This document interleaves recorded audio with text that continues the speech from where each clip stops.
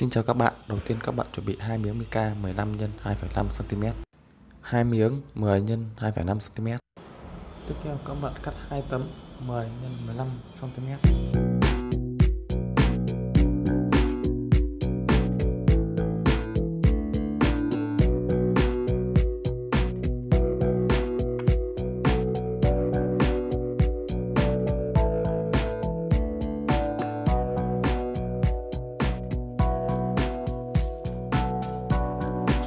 Bây giờ mình sẽ gắn các miếng nhựa này vào.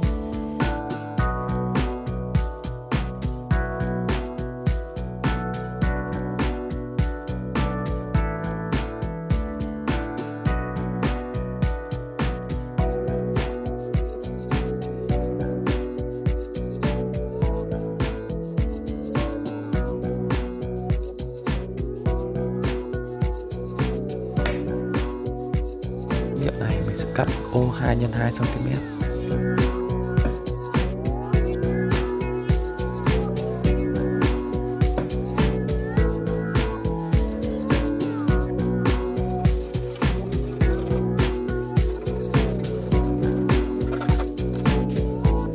Chiếc motor giảm tốc này vào đây. Mình sẽ dùng 2 cây sắt đường kính 0,2 mm này để cố định động cơ.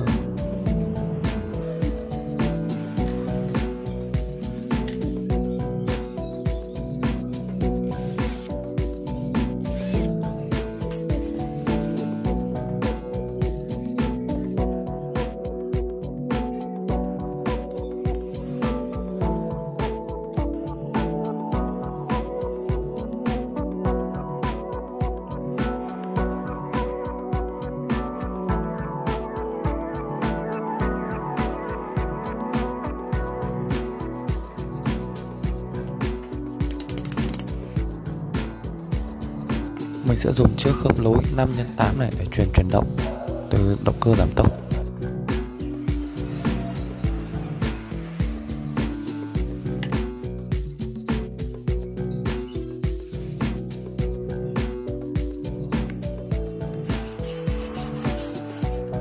Mình sẽ dùng cây sắt 2 ly này để làm khung giá đỡ cho tên lửa.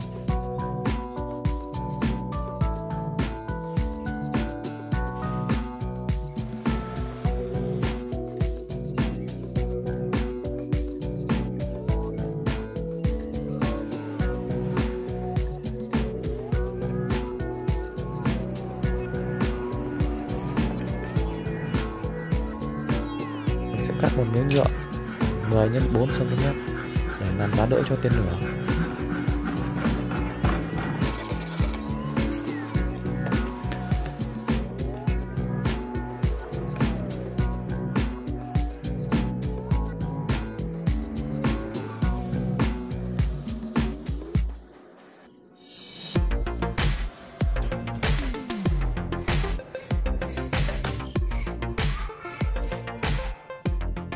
Sẽ dùng công tắc của cái quạt này để bật tắt tên lửa nha.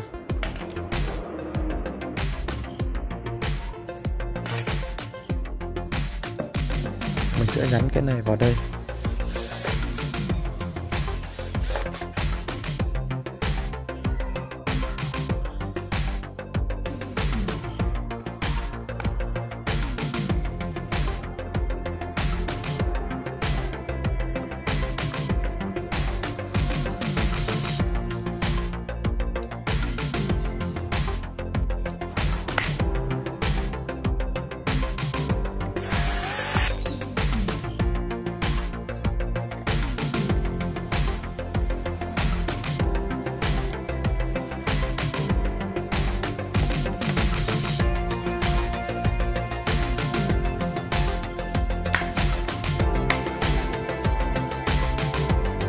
Công tắc đảo chiều này để đảo chiều cho động cơ nha.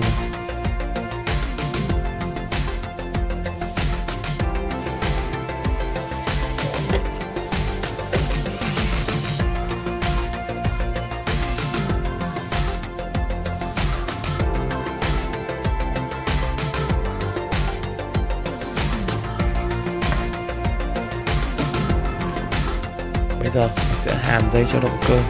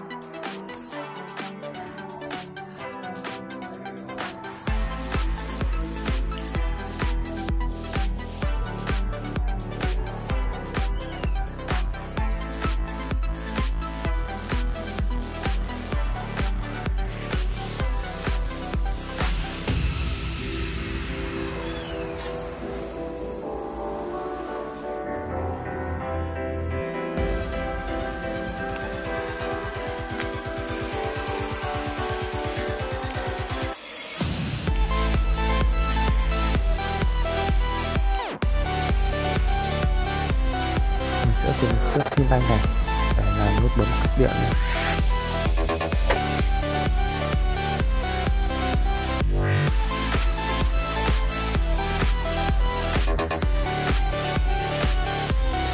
Chiếc đánh lửa này lấy ra trong chiếc bật lửa này, mình sẽ dùng ngọn để kích nổ cho tên lửa.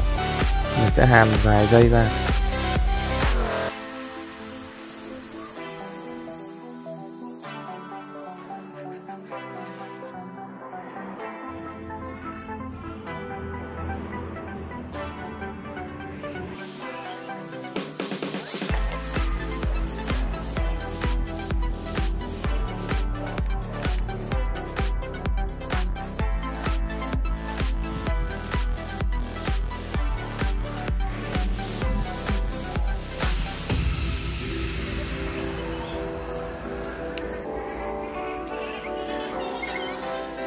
Mình sẽ hàn dây vào các chân của nút bấm này.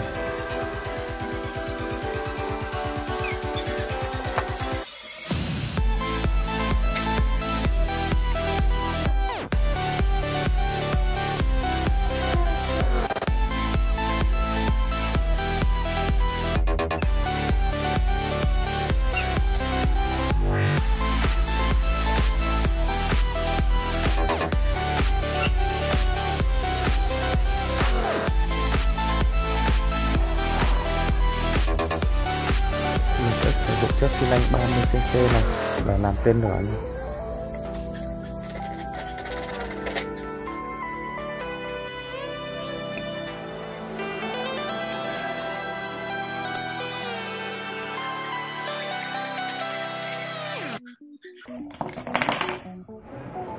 Mình sẽ khoan 2 lỗ ở đây để luồn dây đánh lửa.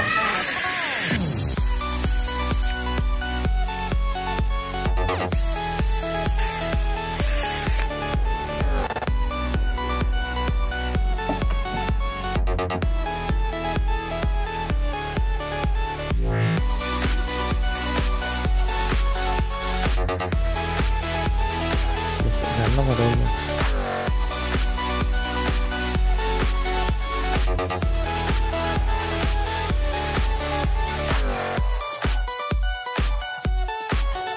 Mình sẽ luồn 4 đầu dây còn lại từ công tắc vào trong đây nha.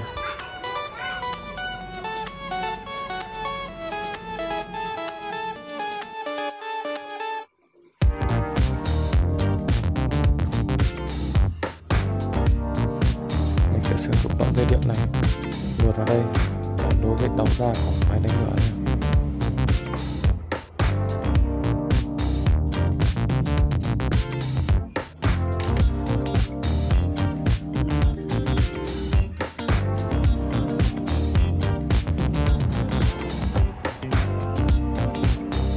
Các bạn tương tự với các làm tên lửa còn lại.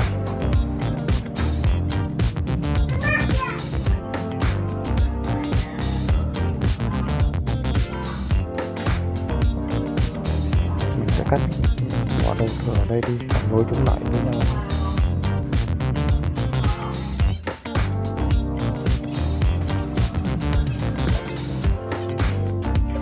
Bây giờ sẽ nối chúng với đầu đánh lửa.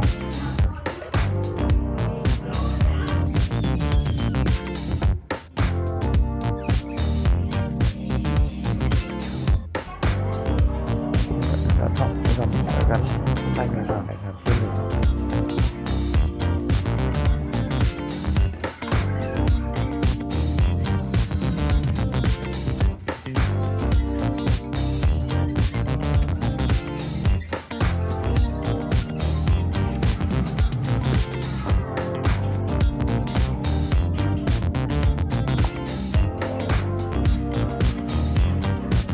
Sẽ cho một ít cồn vào đây nha.